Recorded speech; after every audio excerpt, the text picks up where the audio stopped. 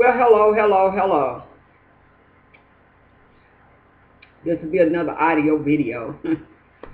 Oh, Lord. God is good. Peace be with you and with your family. I pray for no stress in your life. I pray for people that are under the threat of people that have attempted suicide. I heard about a young lady that's tried to kill herself because of her bills. Lord, please. Lord, don't let her attempt it again. They had to revive her. She had overdosed on some pills, and they thank God they saved her. She's in recovery right now. Let's pray for her. Young people wanting to die. Black people didn't used to kill themselves, they say, a long time ago, but it doesn't matter your race or color. Don't kill yourself. I've talked about that in earlier videos and on Facebook. Please don't take your life. I learned of a young man that I knew when he was a little boy. He ended up killing himself. He was tired and discouraged and depressed and didn't want to live anymore, and he ended up taking his life. Please don't kill yourself. Sometimes it's not always the 24 hours the next day that will bring about results of positiveness. Sometimes it's the next minute, second. Sometimes, more times than not, opening your mouth and just telling people what you're going through. Tell people what's going on with you. You know, if that one person laughs and say, oh, you don't need to kill yourself, whatever, you crazy, you talking crazy, go on, get away from me. Yeah, go to somebody else and keep talking until somebody hears you. Just keep on, just keep living, but keep talking and telling somebody, hey, I feel like I don't want to live anymore. And I pray to God you run into somebody like me that has been there and attempted, they're taking their own life before. Because I tried to kill myself a couple of times before. So I know where you're at and what you're going through. And by God's grace and mercy, when I was running around getting drinking and getting high, which was really a result of wanting to kill myself, because alcohol sometimes is depressing, you know. I know what you're going through. I know what it feels like. So I wish you would run into somebody like me that has been there before, that knows that that's not the way out and that that's not the way to go about of achieving happiness, contentment, the way to get back at the people that's trying to collect money from you. So I pray for all these people. I pray for those people that's thinking about suicide. Don't do it.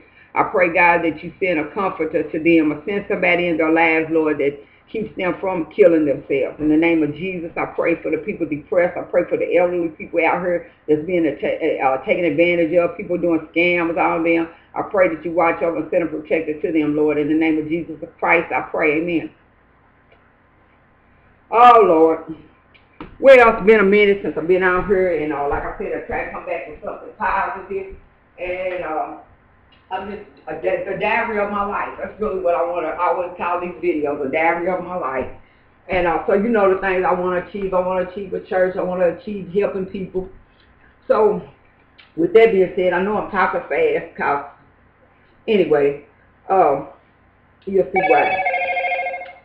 That's the phone. Let me tell you where I'm at. Didn't get to go to church. So if I lose track of where I'm at, then hey, try to keep up. I pray. Let me see. Where should I begin? The guy at work is still getting, he's not bothering me as much, but I found out that he's picking on other people. And that's not right, so I need to address that issue. I'm a write to some people and let them be aware of it. You know, and like I said, it's not just color. I thought it was about color too, but it's not color. I think some of it is ageism, age discrimination. Because this one white guy, he has neurological issues, and they haven't addressed some paperwork that he turned in. So that's wrong. And the man is getting depressed and frustrated. And so I don't like that, you know. So anyway, that's going on the job. Other than that, let me tell you what happened. Anyway, I'm coming home from work. What was it? My days get mixed up doing this third shift thing. I'm going to get into that too. But anyway, I'm coming home, so short story. The car broke down. The car broke down at All-American Car Wash. And so I'm running back and forth trying to figure out what to do. So one of the employees from the job, I waved her down. So she tried to give me a jump, and that didn't work. So I'm trying to get the car to start. I'm way away from home. Eventually, I went back. I was going to catch the bus, but I didn't see the bus and didn't nobody know what time it comes. I'm not familiar with their bus area. So I go back to the car to try to attempt to start it again. So here comes the man that owns the car wash. Oh, you got to get that car off of my lot. I'm looking at him. I mean, you see me in distress. Evidently, you've been sitting there. You see my whole situation. But you're going to come to me real negative and nasty like that. So that shows you how people are. So anyway, shows you that now that's not the place for me to live. So anyway, I'm telling him I'm calling the place. I'm going to get it out. Well, in the meantime, my customers can't get through. All this time I've been sitting there 8 or 9. I've been working 12 hours standing on my feet. My feet hurt. My back hurts. My car's broke down. I haven't been to sleep. I got off work at 7 o'clock. It's going on 9. But you want to come to me and address me like that. So then you said I'm blocking your customers, which I hadn't seen any except a homeless man walking back and forth. So then he gets his daughter, and they help push me to the side. I said, well, I'm on the sidewalk. He said, no, you're not on the sidewalk. It's head to lie. So then you're going to try to act like you're going to be nice.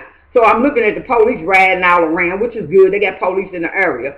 So I'm thinking, like, I might get a ticket. Oh, you won't get a ticket. I nothing right here. So I'm calling the people, telling them to come and tow my car. Thank God they come and tow my car, and they take it back to, supposedly take it back to my house. Well, they got it back to my house. No incident. I didn't have to pay extra money, so that's God blessing me. Thank you, Jesus. I pray for the man that was being nasty, because you need to address people better than that and see that when people broke down, they broke down. But like I said, the devil shows up and shows out at other people. And it hurt me when he said it, you know what I'm saying? And I didn't retaliate with no cuss words, but it just shows you how nasty people are. And it doesn't matter about race, but he was nasty. So anyway, finally I start walking to the bus, and I meet a lady. She's sitting on the bus stop, which is near the highway. So eventually the bus came. So I get off the bus, I start walking through 4th Street. As I'm walking through 4th Street, oh my God, who did I run into? The lady that I had started the church with. Annette, who I had been praying about and everything, was hoping we ran into each other, but didn't know under these circumstances, because she used to drive. But so happened she's not driving. So I guess maybe some of it, the car broke down so I could meet her. So that was a blessing. So we walking through, we talking, catching up on where we are. She told me about a man that died. He used to tutor me in math, and oh God, he's dead, a young man. So I was like, oh my God, I'm sorry to hear that. So we caught up on a lot of stuff. I'm telling her about what's going on. She's telling me about what's going on, her situation. And her car broke down too. And so, and she had another car. She was in a car accident, and there she's walking. So we walked and talked, and then I was waiting for the bus. Now mind you, no sleep, car been broke down, walking, catching the toy. So anyway, finally, I'm trying to, a man asked for a transfer, so I gave him my transfer. So then turn around, here it is. I'm trying to dig in my purse because the bus is coming. So Annette gave me $2. God bless her heart. I had the money, but she gave me $2 to get on the bus. So I went on and got on the bus and everything. So then I had to wait another 2 hours for the bus to come to get me home. So finally, I'm on the bus. I fell asleep talking to this man. So finally, the bus driver, I don't know how he knew. She knew. But she was like, isn't this your bus? I thank God. And that woke me up. So I got off. Then I had to walk home. Which my car was here when I got here. So anyway, that's the story. What's funny is the car broke down, let me stay on track right here for a minute. Okay, all of this happened. The car broke down. They sent me paperwork saying that somebody's trying to sue me. Capital One's trying to sue me or something. Talking about court, the little issue stuff they do. So that's something I got to deal with. All of this is happening. It's like when things bad happen, they just come at you, just keep on hitting you, But I'm not worrying about it. So anyway, it's funny all of this happened, and it's funny that it happened. That, thank you, Jesus. God, keep playing James in my mouth. Consider it pure joy when trials and tribulation come against you. You know what I'm saying? It's just God testing you if you perseverance. So anyway, here it is. I had already started a program to help the elderly learn about bank accounts and overdraft and fees and all this type of thing. Okay, the man didn't even call me to let me know that I was eligible for it and that I had received it. So I missed out last Tuesday. So it's going to be on Tuesday at 12 o'clock at the Public Library at 39th and Broadway. So like I said, the car broke down. Thank God that I really was putting things in place. And I want to start a double Dutch team. So I was getting ready to get volunteers and things for that. But without my car, it's different. I need my car to do the things I want to do. And it's funny, the devil broke the car down. Then the mechanic gonna keep calling me, bothering me, asking me about some money, but yet I done gave you $200-some for my car's down. But God don't like ugly, so God moved him in another auto shop. The man had gave me somebody that could look at my car. So they came and told me some things about my car. And this guy hadn't even really repaired my car. So hose off on the car and some other stuff. That shows you how the devil works through people that's supposedly supposed to be doing good, but all along still doing bad things. He's no longer my mechanic, and he's no longer in my life, thank God.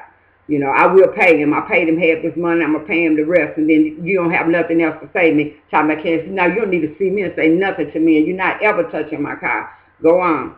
You know. So, anyway, I have another mechanic that's checking out my car. He's going to find out what's wrong. Well, he knows what's wrong with it. So, that's getting repaired to the best of my knowledge. So, I'm going to work on that. But I need my car. But that's how the devil attacks. When the Lord God puts me on the path of what to do, the devil comes and keeps attacking. And then I'm praying like, what is this about?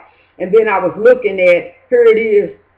I'm like, God, why am I working this shift when I'm tired all the time and it's hurting me? It's hurting me and it's helping me at the same time, but it's putting a lot of hurt and pressure and stress on me. And then I had to look at my life and realize I'm the one that asked for third shift, being greedy, which I was thinking. I didn't realize how quick price jumped up. And they paid me $2.50 more. I'm thinking that'll help me go ahead and buy a business, start a little place to get my business going. In reality, it didn't. It hurt me because it's hurting me now because of the shift. I'm not getting the proper rest that I need. And look at me. I'm talking fast right now because I'm stressed. I put it in God's hands, but I'm stressing myself out because I shouldn't have let the lady dictate it. And when she told me that, oh, well, you can get hired on permanent and, I shouldn't have went for it. I should have went for the regular time, daytime, knowing darn well I don't need night. But looking at that $250 difference, I jumped on it. So that's my fault. So as always, here it is. Oh, Lord, help me. God, please get me out of this mess that I put myself in. So I'm not mad at God. I can't be mad at God. It's not his fault. And this is not, I don't know why. Yeah, I do know why. Because I should have paused and waited and listened to God and asked him what shift to choose instead of letting her dictate and tell me about this shift. So I shouldn't have never took no third shift job, ever. Never take a third shift job. I shouldn't.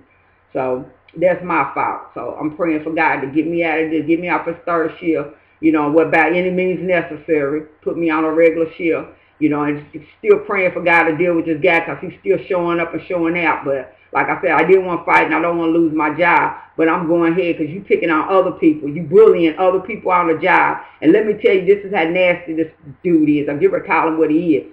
He had went and told this other lady, because we starting to talk among each other now. Everybody was quiet at first, so, now everybody's talking, especially they talking to me because they thought I was going to get fired.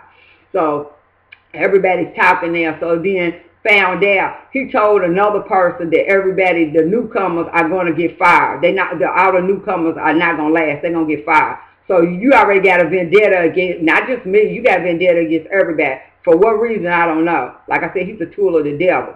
So that's why I said today, sometime I'm going to get and address HR because it don't make sense. You got a whole lot of things going on, and the company is a great company. So, like I said, I'm going to address it. I'm going to address it. I'm going to address it because it's ridiculous. And then everybody's talking about quitting because of one person.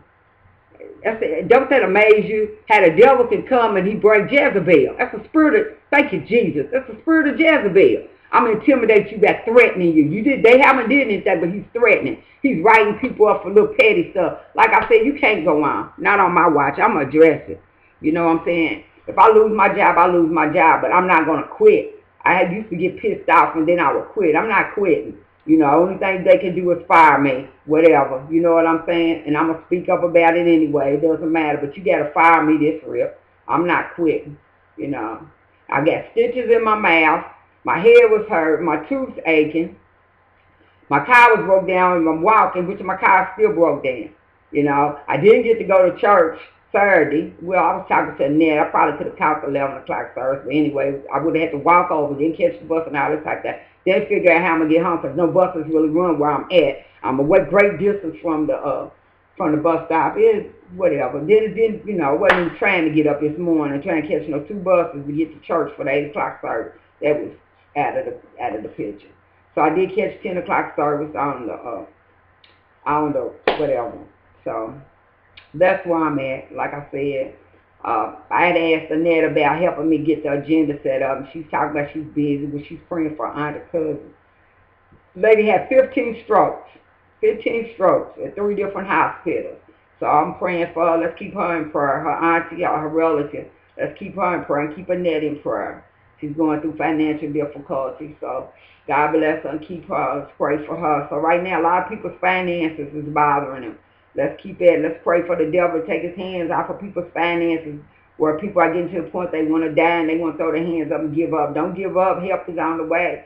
Call on Jesus. Call on him and ask him to help you. He's there for you. That's what he wants you to do. He's our brother. He's our father, our mother. He's what we need when we need him. All we got to do is ask him and trust him and believe.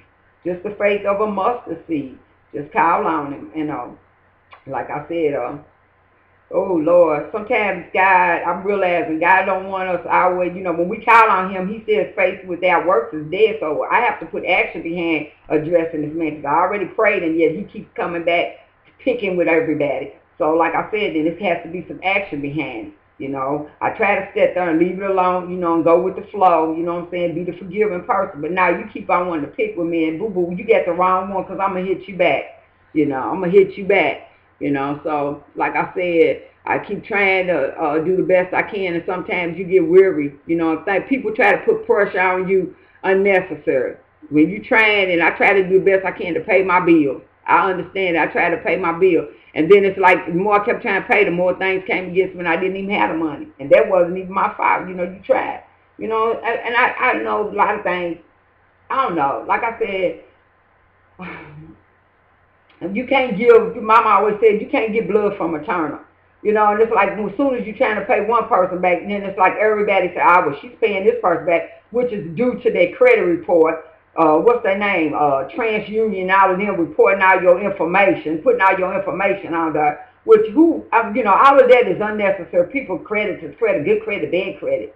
That should be addressed. That should be addressed too. People running around here reporting all your information, your credit information, how bad your credit is, and you didn't pay this person and you did. Then when you pay some people back, they don't even have it on the credit report. So that's putting a lot of strain and stress on people. People need to start suing the creditors. When people commit suicide, there should be a lawsuit drawn up and petitioned them.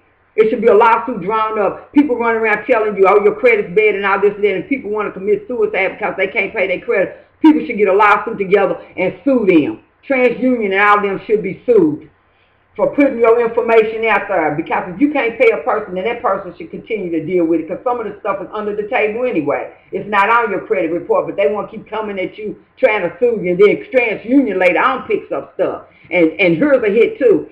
Sometimes the creditors already, near tax time, they already get paid or they write it off. And so then other people come up and buy your old credit debt. That should be addressed, and I'm going to get a petition against that if I find out with this lawsuit that's what it ain't no lawsuit, this little police, whatever they trying to do, which they can go in your bank account and take your money out of your bank account. Capital One can. Creditors can, so you got to watch that. It's why a lot of black people in particular don't have bank accounts, because that's what they do, going on, wipe all your money out of your account, and then the bank can't even do nothing to stop it. So, all of that stuff needs to be addressed, especially when you're poor and you're trying to get on your feet. Then here they come back and cut your legs off as soon as you're trying to stand. It's ridiculous.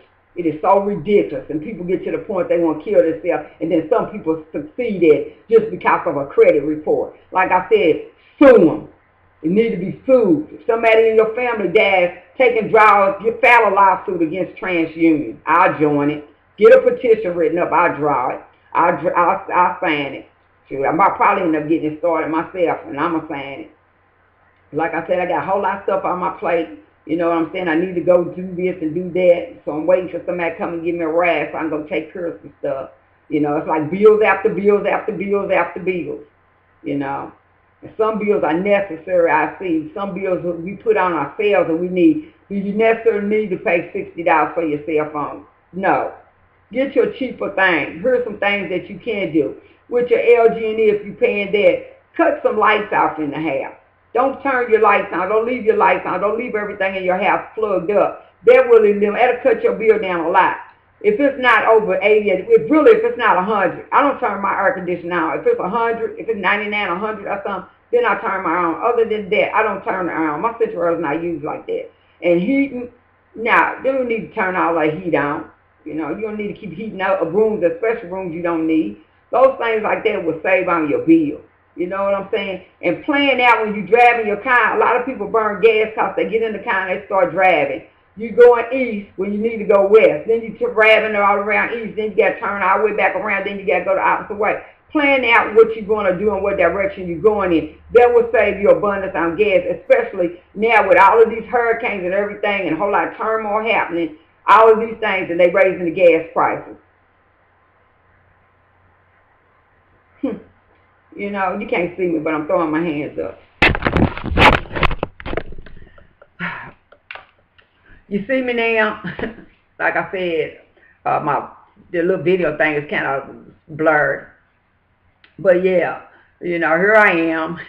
I got a little hat on the back of my head. It looks like Sister Soldier or something, but yeah, I mean, you know, it's like the I showed my face because I was making like it's like it's like the more you're being pressed, the more thing, you know, the more you're going through trials and tribulation. It's like people add on to it. It's like putting too much flour, too much yeast in your biscuits, and it just bubbles over. You know what I'm saying? And you can't undo that once you put that yeast in there. It's just boiling over. You know what I'm saying? Your biscuit's gonna be too big, and it's gonna overflow in the pan.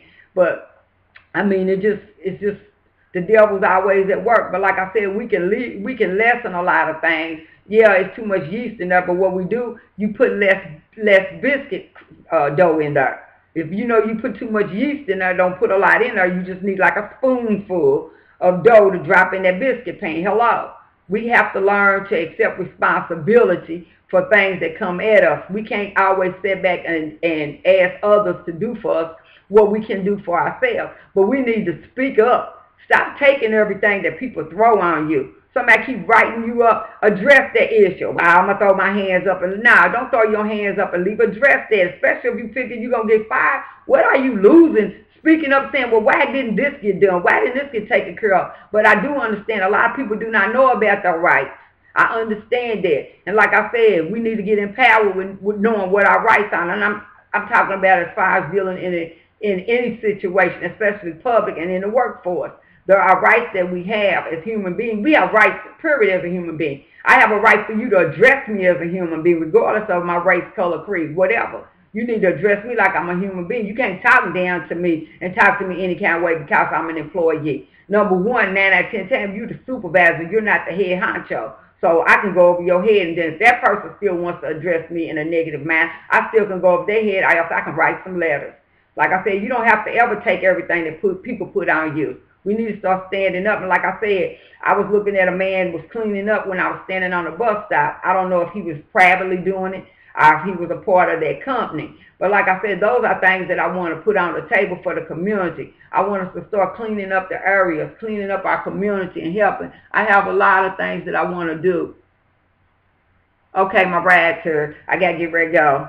I'm on other people's time. God bless you, keep you. I'll load this up later. Bye-bye.